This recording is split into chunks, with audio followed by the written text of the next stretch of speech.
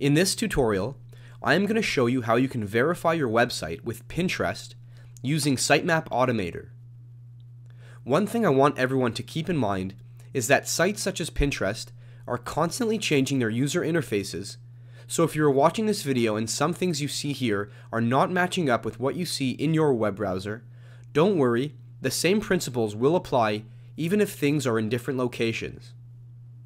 So the first thing you will need to do is sign up for a Pinterest account. We're going to skip over that part as that is something you will be able to do on your own. Once logged in, click on your username in the top right corner and select Settings. Next, scroll down a bit to where it says Website. Make sure your website URL has been entered and the spelling is correct. Then click on Verify Website.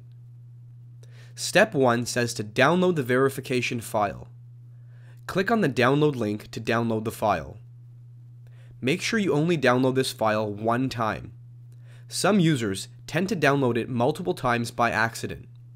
When doing this, you will end up with multiple files of the same name in the Downloads folder, and the file will get renamed, causing this process to not work. So I will just repeat, do not download this verification file more than once. Next, launch Sitemap Automator. Click on File and select Publish Verification File.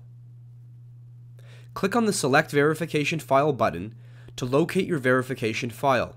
Highlight the verification file and then click on the Open button.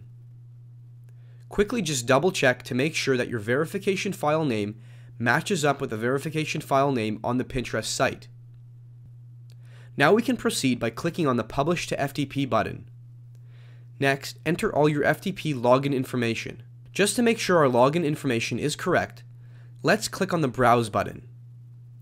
No error message appears, and I am able to see some files and folders for my server, so I will proceed by closing the window and clicking on the Upload button. Once the upload is complete, I will return to that Pinterest page and click on the Click Here to complete the process button. My verification file has been accepted, and I can see here that my site has been verified with Pinterest. For more helpful video tutorials, please subscribe.